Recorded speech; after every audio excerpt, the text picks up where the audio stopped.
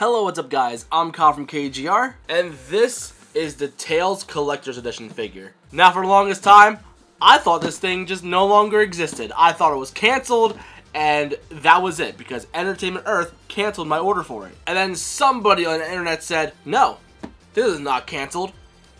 Okay. And then next thing you know, it's just available to buy. Just out of nowhere. So I bought one. So I ordered it on Amazon, and not only did it get lost for a little bit, but it also got completely wrecked. At the end of the day, I'm sure the figure itself is fine, but the box definitely got beat, but whatever. But we're also going to compare this to some of the other Jakks collector's figures that we have back here. So let's unbox this thing. So we have the front of the box right here, customize your very own Tails figure. And on the side, we got some poses, a few of the accessories down here, and we have the flying ability up here, so I'm really looking forward to seeing that. So on the back of this box, you're going to see everything that is contained within this box. And also a torn bottom, because again, this thing got absolutely destroyed through Amazon. This doesn't happen to everybody, but it sure is unfortunate when it happens to a YouTuber and it ends up being in a YouTube video. And then of course the front opens up, so you get a nice window display on how the figure looks inside. And we also get this beautiful rendition of Tails and Sonic just hanging out on Green Hill. But it's funny that it's taken this long for us to actually get a Green Hill base finally outside of the Tomy figure. So let's open it up and see what the figure's like. No lie, I didn't really anticipate getting this figure that much. I wanted it, but realistically I don't have space for this thing. And now the Tails Nendoroid is coming out. I'm like more excited for that than I am for this. So now we get to pull this out. Then inside the box we also have his different accessories in here. Which again, I love the fact that they actually like wrap up every piece individually so there's no paint transfer or anything like that. Then there's another piece down here. It's just cardboard. That's not important. Cool. Then down here we also have a few more of the accessories. A lot of things tying it down, so we're going to cut those off real quick. Also one around the neck. In order to get to that, you got to cut the tape around this whole base. They really secure this thing in here, which I believe is good, but it's also really annoying. So we're just gonna try to not cut ourselves here. Okay, now all those were cutting off, we should be able to just pull him out now. And these hinges are very tight. Again, it's one of those things you just gotta break in, and over time it will become more playable. He also has little tape things around his eyes. Okay. Then we have his tails down here. I'm happy that they kept that actually separate in the packaging so you don't accidentally break it. And it feels very soft too. It's definitely got a lot of flex to it. And then we got the separated ring. While we're here, let's actually just get everything out of this box and get the box out of the way. So we can put the base together. Adult assembly required. Then we have all these accessories we gotta unwrap like it's a Christmas present, like an ornament from Hallmark. So we have 3 sets of tails, which honestly seeing this effect on a figure like is so nice. I love the way this looks, and it's quite heavy too. Then opening this up, we got all these little hands, one of his mouths, a set of the eyes. I noticed recently getting a Tails figure right has been very difficult. And I feel like Jakks recently has gotten it right when it comes to color as well as scale. So I'm like really excited to see how this pairs next to the other Sonic figures. Alright, so here's Tails with all of his extra goodies. So let's put on one of his tails. It's just a simple ball socket. A little bit of pressure to put it on, but it's on. And this looks really, really good. Unfortunately, it does make him a bit top heavy. Thankfully, the stand does help him a good bit, but if you don't want to use a stand, it is quite top heavy. But the premium finish they talk about on the box, like having that matte finish, that is definitely here. Like, it definitely comes across very nice. But unfortunately, there is a lot of paint transfer on this. It is an easy cleanup to do, but when you're paying like close to $60 with this thing after tax, you would want it to feel and look a little nicer. And even like the way the finish is on the eye, you can see like a little bit of scuff marks of like the paint transferring off. You also see the paintwork around this ear. Now this is going to be a thing from figure to figure. Not all of them are going to be like that, but I do got to point out any issues that I have. I'm also not sure why they bundled these 2 hands in particular like already in the package. I don't know why it wasn't the fists, but That's beyond me. The only thing I added to this figure so far is just putting on the tails. That's it. Let's swap out one of the fists. Okay, it's a little bit tight. It's a little bit tough at first, but again, breaking in, it'll eventually be good. But because of stuff like his hair on his head, trying to pop this on and then like struggling really hard and accidentally like dropping it or like pushing it too forward and accidentally bumping it, it has me scared on how well it's going to last. But it looks like it's on there very strongly. There we go. Finally got it on. But no lie, so far I think this is the most accurate Tails figure to date. This is the most he's probably come like from the game. Like he looks like he jumped right out of the screen. This is beautiful. And for the first time, we could actually move his head more than just sideways. We can actually move it up and down if we need to. Which I feel like for his flying poses, having him like look like he's flying, that's definitely necessary. So even though seeing the neck joint can be a little bit off-putting, you don't really notice it all that much. It's a really good figure. Like this is probably the best collector's figure we've gotten of the Sonic line so far. Let's try popping out the mouths and eyes. How difficult is that? Ooh, definitely a tight fit.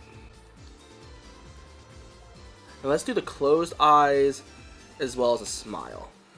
And I just noticed there's something along the side of his face, right behind his muzzle. Let me take out the mouth real quick. This thing right here, what's up with that?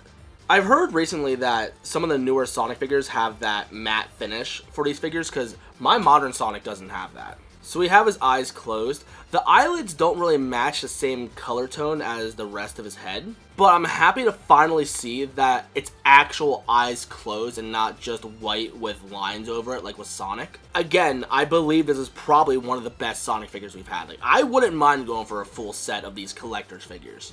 And I believe they're making a Classic Tails after this as well. I'm not sure if I'm going to go for Classic Tails. Maybe, we'll see. I feel like so far for like any fan of Tails, like this would be like the perfect gift for them. Like this is such a good figure. I've been collecting Sonic figures since the Sonic Adventure for Dreamcast days. And I can proudly say that this is definitely the best Tails figure I've ever seen. For the longest time, the Jazzwares one was my favorite, even though the colors were completely wrong. And even the scale was off, but the whole line was off. So now we got him looking all frowning.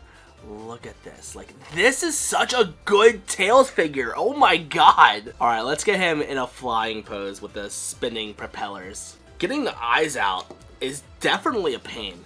And it's also flexible, so you don't have to worry about it breaking on you, so that's nice. It's also weird that with his mouth, like, if you like move it up, you can see how far back his teeth go. I don't know how to feel about that personally.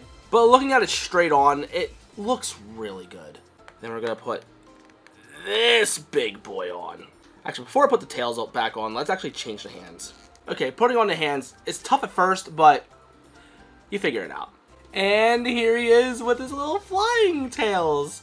This looks so nice. I love this. I kind of wish he could move his head up a little bit more. And something that disappoints me now is that, like, we can't pose him in midair unless we have an external base. Which, this Tails, like, this is really heavy, like, with, like, the flying propellers. Like, this becomes a very heavy figure, so getting, like, a standard figure base would be really difficult. So let's swap this out and put on regular Tails, like, where they're, like, really out.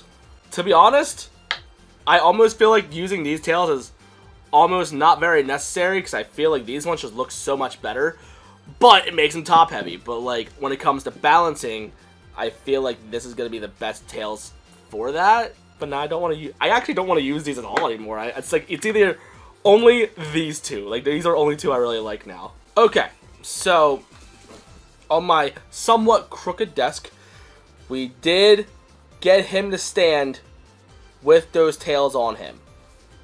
Let's go! But now, comparison time, how does he stand next to Sonic? Pull out modern Sonic. Oh yeah, I love this. Oh, this turned out so good.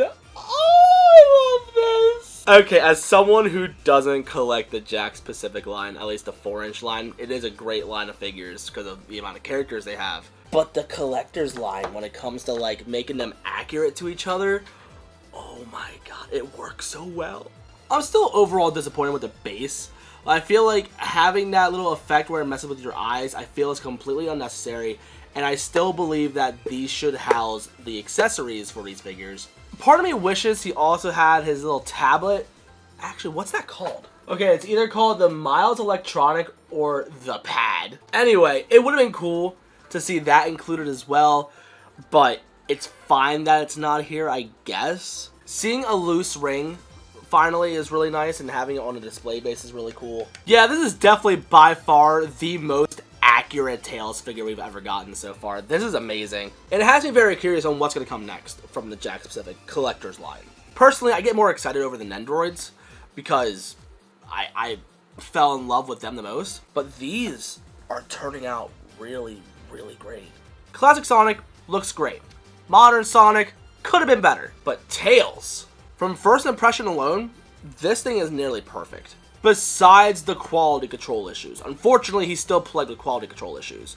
And I wish the display stand had an arm so you could actually have Tails flying with this little thing. So overall presentation, still not great.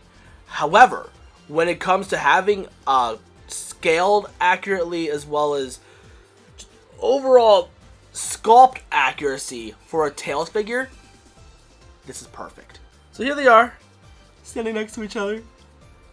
I love this. Now, I don't know how I'm going to fit it on my shelf, but I'm going to figure that out. That's a me problem. So if you do want to pick this figure up yourself, I'm going to have links in the description. There's going to be affiliate links, so it helps me out if you buy these as well. If you're a fan of Tails, buy this. Absolutely amazing. A nitpick is I wish he came with a little iPad he has, a little Miles Electronic thing it's called. But actual criticism, these stands need to carry their accessories. These stands also need to have an arm so you can have Tails actually fly. Especially if you're charging $50 to $60 as a premium. I think right now before shipping and tax it's like $55. Which I could see why they added on the extra $5 versus Sonic. But yeah, by far, this is the best collector's figure we've gotten so far. I highly recommend this thing. I hope we get a re-release of Modern Sonic with a much better either array of accessories or the premium finish we were promised or anything like that. I would love updated Modern Sonic. That would look really nice. But let me know in the comments, do you plan on picking this guy up? Because he is too cute. I love him so much. And let me know, should I do an unboxing of the rest of this line if it comes out more? Like, if they make a Classic Tails, which I'm pretty sure that's coming out, and if they make a Knuckles, should I make those? I'm also getting the Nendoroids as well, and I might compare it to this just to see what happens, because this overall was great, but now I'm really excited to see where a Tails Nendoroid is going to go. Because overall, this mostly killed it. With the Nendoroid, I expect to see a Tails like this, but with a peg in there to allow you to use it on a stand. And maybe that little tablet thing. But recently, Nendoroid's been, like, holding back on accessories. So I'm not expecting too much. I expect it to literally just be Tails. Like with Sonic, we got a lot of accessories. The checkpoint, the item capsule, the Chaos Emerald, the ring, plus all of his little accessories. But I don't expect Tails to come with too much in comparison to Sonic. But I would love to compare these figures to the Nendoroids when they release, so I plan on doing that. So thank you for watching, and if you're new and you like what you saw, you know what to do. In the description there's social media. In the description there's all my other social media as well as where you can buy this guy. So I highly recommend that you pick this up because this is great. And also let me know, what do you think of this little series of me just unboxing figures and just playing with them? Anyway, I gotta go. Thank you for watching. I love you guys to death. And I'll see you on the next one. So peace.